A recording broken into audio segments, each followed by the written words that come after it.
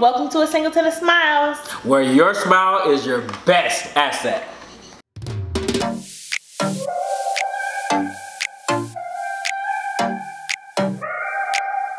Welcome back to another episode. Haha, I like that. Maybe it's the newfound look. Look at Mrs. Singleton here. Newfound look. Looking good. All right, this is gonna be a good video. I can tell already. All right, now what were you saying? I'm sorry. Thank you. So today we're gonna be offering you guys our top 7 interview tips. 7? What? Why 7 though? That seems like such a odd number. Because I came up with 7. Okay. So they're gonna be followed by a few questions that we had on some of the interviews that we've gone on ourselves. So tip number 7, be confident.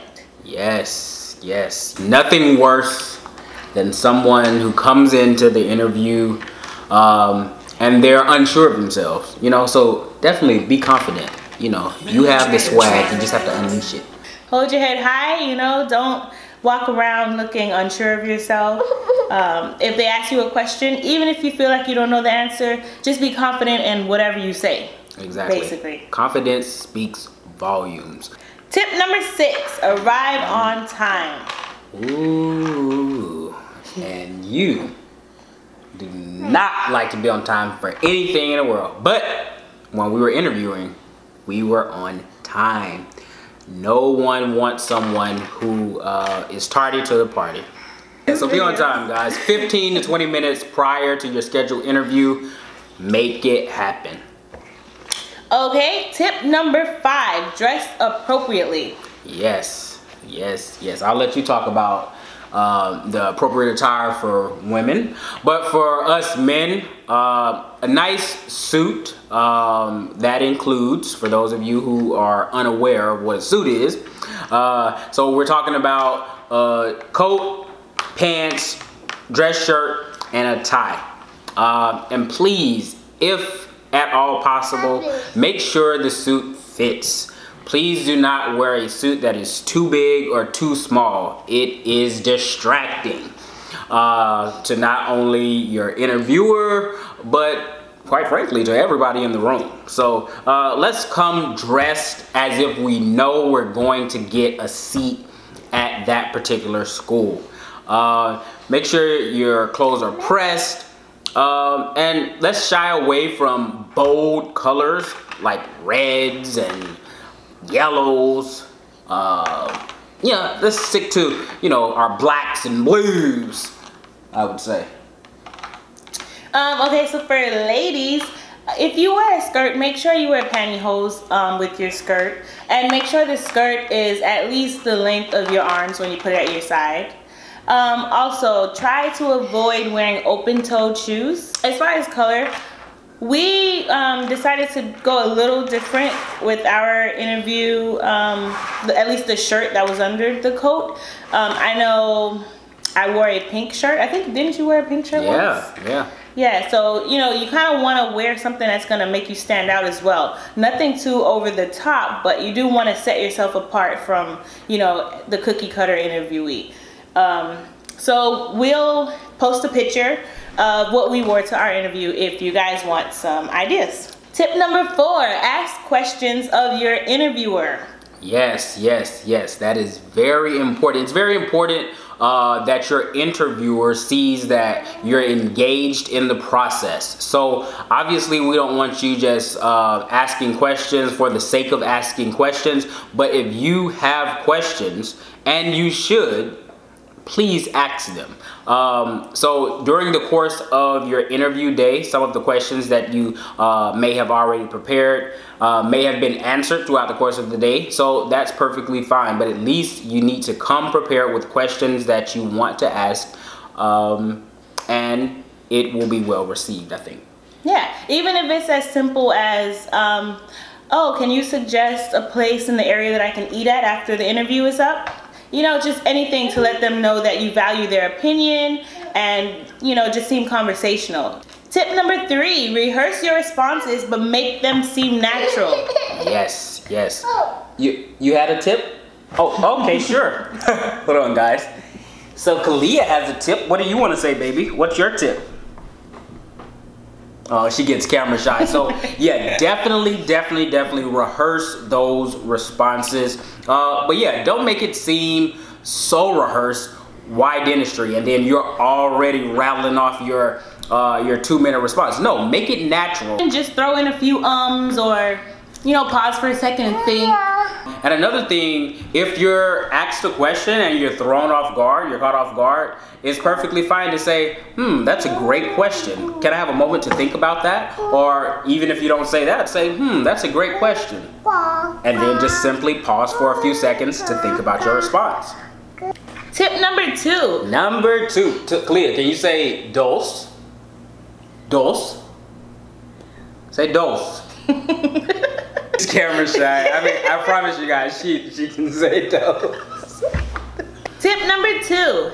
Practice your responses with a partner, or even record yourself if you don't have anyone to practice with. Yep. Also, another good thing to do is stand in front of the mirror and watch yourself as you speak. So when doing that, that'll kind of reveal a lot of tendencies that are not necessarily the best tendencies to have during an interview, and you can correct them as necessary. So obviously David and I had each other to practice with. That was great. So what we did was we wrote down our responses to popular interview questions, practiced them, and then we came together afterward and kind of just interviewed each other. And we also recorded ourselves as well, because it helps you to just look at yourself while you're saying these things to see, you know, maybe you're doing something that you didn't even notice that you were doing. And finally, tip number 1. Number 1. Uno. Say uno. Yay! The last and final tip. Send an email or a thank you card, just letting your interviewer know that you appreciated their time. I mean, there's nothing that would make you stand out more than sending a thank you card and a thank you email, because everyone is not doing that. So the fact that you take the time out to send that thank you card and then reference some things that you guys spoke about in your interview is major. It shows that you were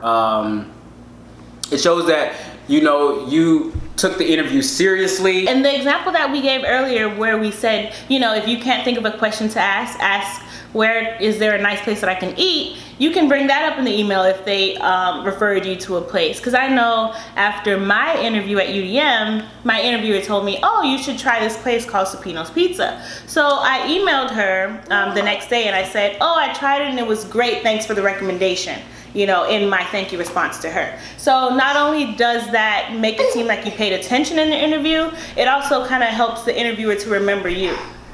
Okay, so now let's get into some of the top interview questions. I'll give you guys tips for those, and then we'll kind of role play and show you guys what it sounds like when it comes together. So the first one is the tell me about yourself question.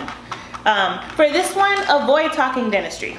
You can tell them things like where you're from, your favorite TV show or hobby, your favorite sports team. If you have any siblings, mention that. And any pets, that's a good one as well. So let's put it together. So David, tell me about yourself.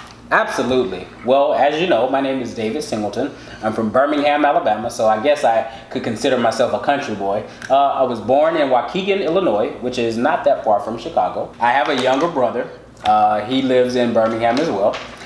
My favorite TV show is Power. Love that show. I do have a teacup Yorkie, my wife and I. How can I forget? I have a beautiful baby girl named Kalia and one daughter on the way. And my favorite sports team is the Florida State Seminoles. That's my alma mater. Thank you. Absolutely. So another common question that you can expect is an ethical question. I know at UDM, the ethical question is sure to be asked. So you want to be 100% honest with this question. The interviewers are really looking to assess how quick you are on your feet.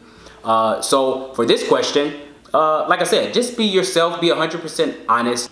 An example of that would be if they ask you, if you saw another student cheating, or if you knew that another student had answers to a big upcoming exam, what would you do? Obviously, the cliche answer would be, I would tell the teacher. But, I mean, in reality, nobody hardly ever does that. So, just be honest and realistic. So, let's piece this together for you to see how it would play out in real time. So, Jessica, if you were in school and you saw someone cheating, what would you do? Well, I actually have a real life example of this. A close friend of mine recently told me that she had the answers to a big exam that she had to take. And I asked her, I said, so would you rather cheat on the exam and not know what you're doing in a career that you see yourself in? Or would you rather study and, you know, try to at least understand what you're getting yourself into? And so that was my response to her, and I feel like I would apply that in dental school as well, because you're trying to become a dentist, you want to know this information.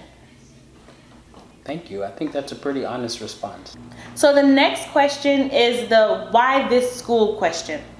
For this one, just be prepared by researching the school ahead of time, obviously, and finding a few things that you like about the school. For instance, you can talk about the curriculum if you like that. Things in clinic, if they have like a certain way that their clinic is run, you can talk about that. The location of the school, for instance, at my Nova interview, I told them that I would choose Nova because of the location. It's close to home, it's close to family, and that's important to me.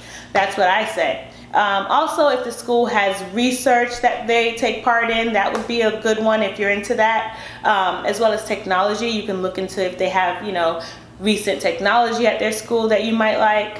CAD/CAM system is a big thing that a lot of dental schools are moving toward.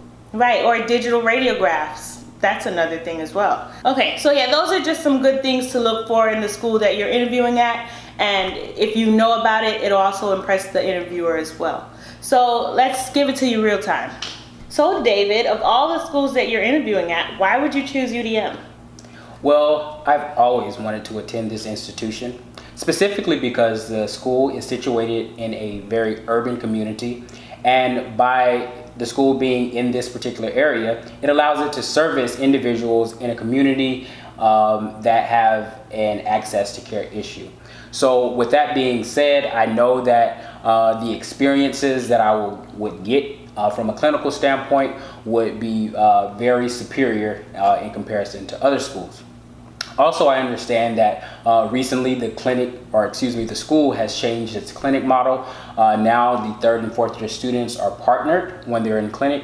And I believe that as a 3rd year dental student just coming in from my 2 years of didactic courses, I think this would be a great asset to me to have a senior student there to teach me and kind of show me the ropes. So all things considered, I really love UDM, but really because it has a very great clinical program and I want to be a practice ready dentist. All right, so the final common interview question is the question about your strengths and weaknesses. You want to be honest, obviously, as with everything, but you want to position yourself with each response in such a way that it will make you stand out. Regardless if you're telling about a strength or if you're telling about a weakness. So for your strengths, obviously you're going to blow those out of the park. Whatever you're really good at, you obviously want to highlight that. As far as your weaknesses are concerned, you want to choose a weakness, but when you explain your weakness to the interviewer, you don't want to necessarily make your weakness seem as if it's a weakness. So for example, if an interviewer asks you what's one of your weaknesses, you can say, I'm a multitasker and I love to take on lots of different tasks at once. However, sometimes I'm taking on too much and it just becomes too much to handle. So I kind of overwhelm myself in a sense. So we will show you real time how this question should be answered. So Jessica, you seem so perfect. You have to have a weakness. Give me one of your weaknesses. Well, I do wish I was better at public speaking, and I'm working on this. In fact, I recently spoke to my pre-dental group about an event that I went to, and it actually didn't go half bad. I felt a lot more comfortable speaking in front of the crowd. So I'm trying to put myself out there more so that I can get better at this. So I know you guys are probably wondering, well, why didn't they mention the biggest interview question, which is why dentistry? Well, this question is a bit involved and really only you can answer that. But I will say, mention whatever you put in your personal statement, of course, because they're gonna look at that. Yeah, definitely whatever is in your personal statement, you need to know that personal statement. So I have another bonus tip for you guys on how to stand out at your interview, particularly at UDM if you have an interview here. At your interview, you will be given a name badge, and on the back of it, it'll have your interviewers' names. And also, you will have a group of student ambassadors that are helping to facilitate the interview. And so you can ask your student ambassador questions about your interviewer. You know, ask what course they teach, or, you know, what they're involved in, or anything like that, so that when you go into your interview, you'll seem like you researched them and that you're interested in them. So for example, if your student ambassador told you, hey, Dr. such and such is the course director for the anatomy course, once you go to your interview, you can bring that up and say, hey, Dr. such and such, I hear that you're the course director for the anatomy course. Do you have any tips for a first-year dental student? It's a great tip to make you stand out. All right, before we wrap it up, I just want to make sure that you guys know, please be aware and be able to explain any poor grades you may have received, because they can definitely ask you that in your interview. Oh, why did you receive such a grade in this course, you know, or whatever. So be prepared. You don't want to be caught off guard with that. And that's the best advice that we can give you guys. Yep. If you have any questions, anything that we didn't touch on, or if there are any interview questions that you would like tips for that maybe we can help you with, please leave them in the comments below and we will be sure to respond to you. Like this video if you found it helpful, and subscribe to our channel if you're not already subscribed. Thank you so much for watching.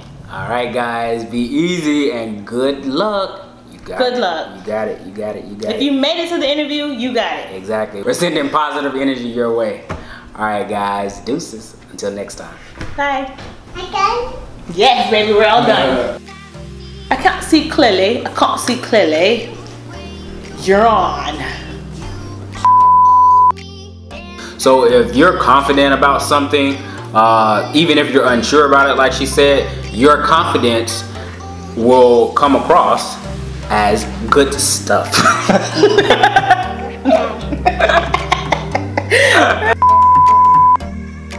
Quite frankly, so. Don't be tardy to the party. Exactly. That didn't really go. Yeah. Oh God. What's going on? Kalia, calm down, okay? Stop it. Like, why are you pulling on Stop, people? we're working. Just stop. I'm trying to get you in the video. Dose.